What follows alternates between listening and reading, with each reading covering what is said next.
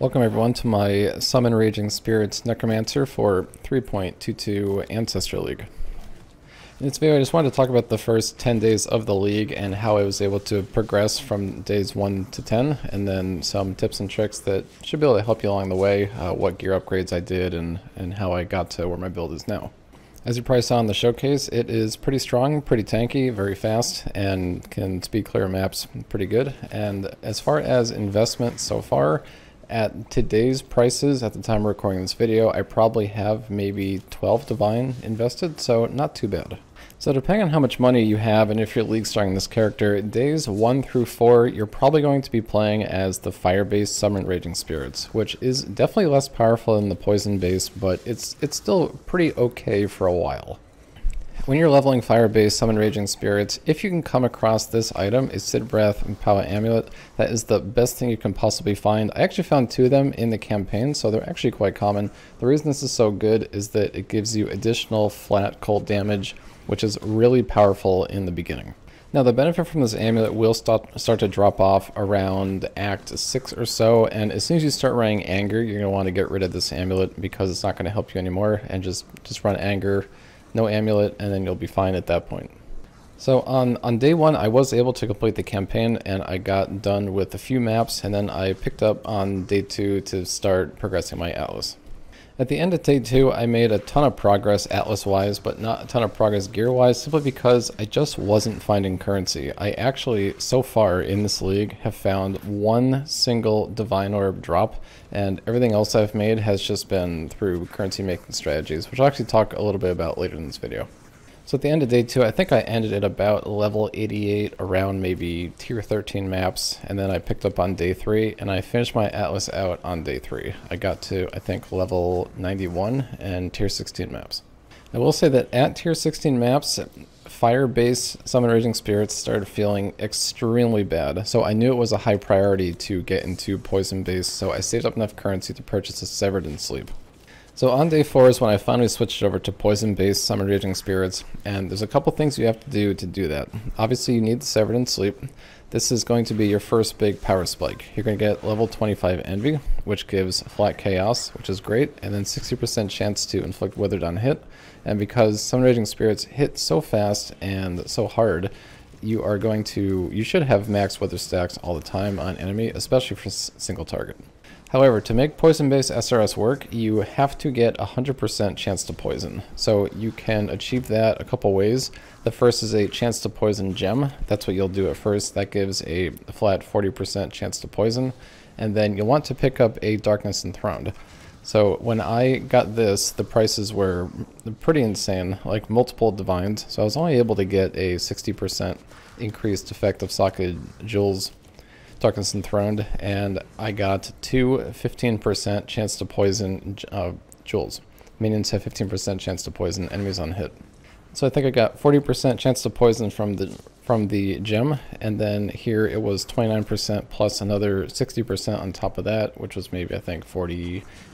So plus the 40 was 88, and then I just got a 12% chance to poison jewel, which I put on my tree, and then that was 100%. It's good to go.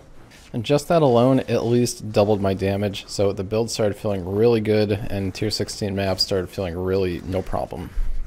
Days 5 and 6 for me was mostly just spent with the same gear, just Severed in Sleep and Poison SRS, and just completing my Atlas, just trying to get all the maps completed, doing all the unique maps, working on my Void Stones, and just in general generating more currency. My next big upgrade at that point was the Covenant chest. This is where you get your huge second power spike. This is another probably 2 to 3x the damage depending on what your setup is, and that's because it supports your 6-link with level 29 added chaos, which is just a massive amount of flat chaos, which we love in this build.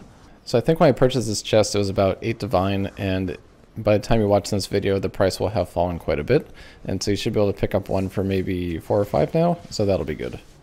Days 7, 8, 9 for the most part has just been generating currency, and I've been doing so by doing the league mechanic, try all the ancestors. That's been working out pretty good. I found a couple pretty expensive things, but mostly I've just been running Sanctum. Summon Raging Spirits is very good with Sanctum, and with a little practice you can get really good at it.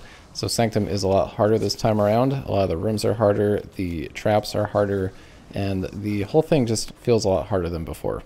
A couple small upgrades I picked up along the way is I got a helmet with +1 to all minion skill gems. This can definitely be improved. Obviously +2 would be a lot better. I was able to find these boots just on the ground, triple res with 30% movement speed and a good bit of life, so that was pretty excellent.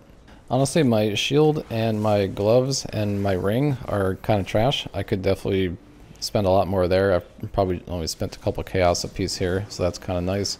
For the amulet, Jinx Juju is pretty good. I went with Testudo for the anoint, just because it feels good. Recover 30 life when you block an additional block attack damage, so that's pretty nice. But you can definitely allocate other stuff. Some people are opting for Death Attunement, which will give you another Spectre if you want to run 3 Spectres, so you can definitely do that.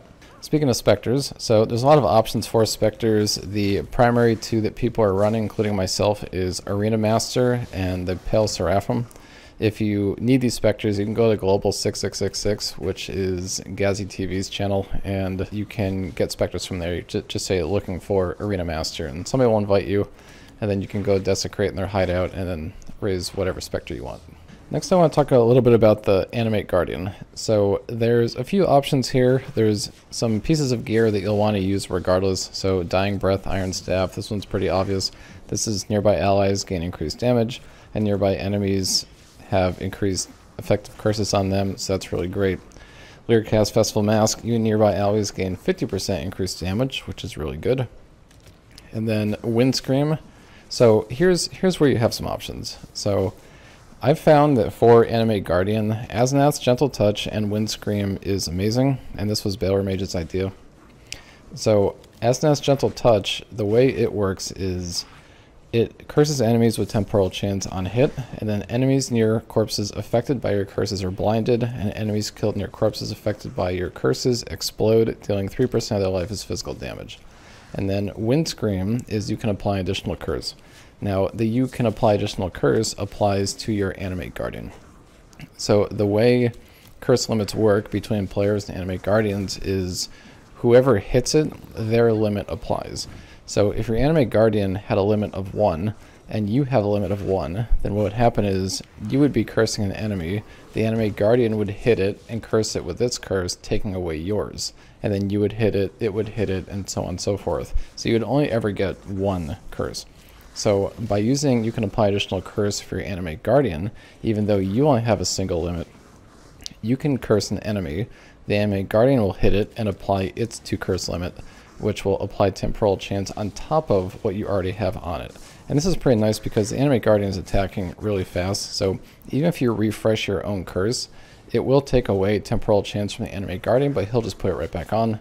And you probably noticed in the showcase, I was just blowing up huge packs of monsters, and that was occurring due in large part to the Animate Guardian and Aznath's Gentle Touch and Wind Scream boots.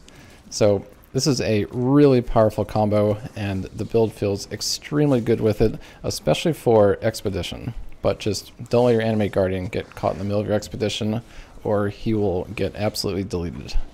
For the body armor, you have a few options. So I gave my Animate Guardian just a cheap Astral Plate with very high armor and very high life, just because I'm kind of being cheap.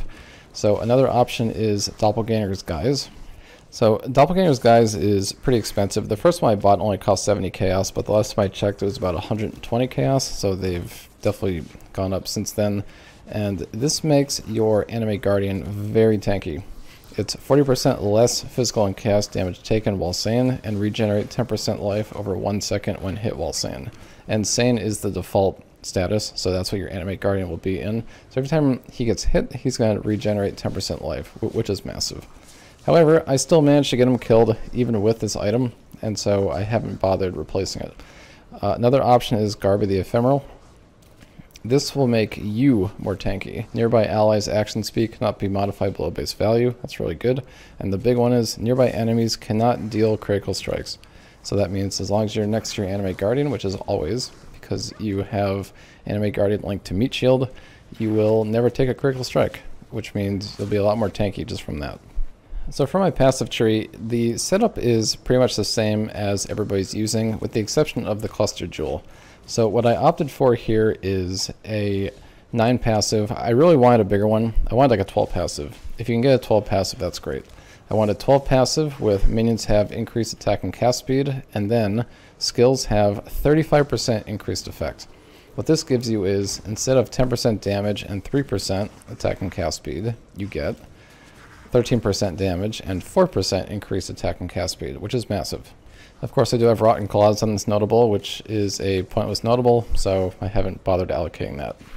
And the final big upgrade I made to my build just today is I was able to remove my chance to poison gem. So remember I told you I had 40% chance to poison gem plus Darkness Enthroned with 2 jewels in that, and then another jewel on the tree, and that made 100. So what I did instead is I ditched the chance to poison gem, so now I start at 0. Because prices have fallen so much in Darkness Enthroned, I now have a 97% increased effect of Socket Abyss jewels. And in here, I have 2 15% chance to poison. So 30 times 1.97 equals 59. So I'm at 59% chance to poison just from this belt. And then, so now I just have to come up with another 41%. So I got 1 jewel with 14% chance to poison, another jewel with 14% chance to poison, and then I have a third one with 14% chance to poison. 42 plus 59 is 101. And I am 100% chance to poison now, without a chance to poison gem. And then what I can replace that gem with is Void Manipulation. This ended up resulting in about a 15% damage increase from my already pretty high DPS, so that felt really good. The only possible upgrade left for jewels is Amanamu's Gaze. It's just extremely expensive right now, and I just can't afford it. But when I do, I'm level 96, so if I can get to like level 99, I'll take these 2 strength points and then this socket, and I will put it right in there. So overall, the build is feeling really good now, and it wasn't super expensive. It's not too bad, especially with Sanctum back on the menu. Sanctum is extremely profitable. The tombs are still very cheap, maybe 10 to 15 chaos for a level 81 to 83 one, less if you go lower. And you can usually expect to make between 1 and 3 divine per run.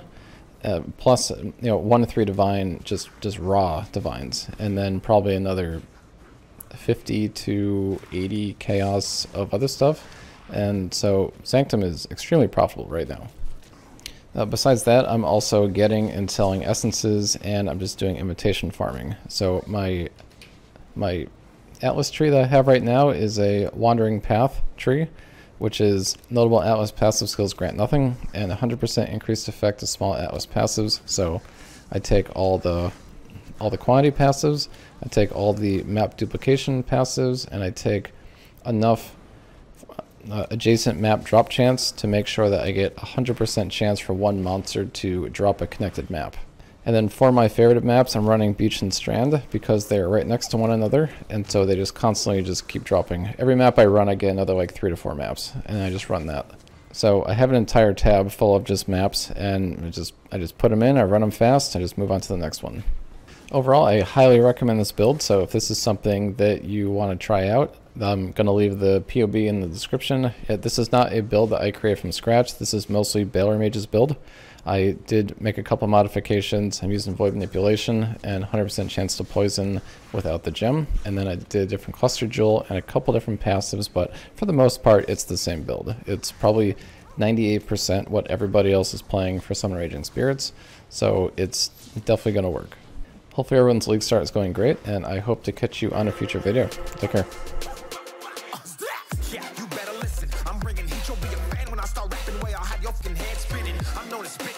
Release bombs and go tick tick boom, you blown me that head missing. I'm a phenomenon, stacking cheese like it's Parmesan. 8 different flows, call me Octomom. I'm moving fast like the Autobahn, and I'm in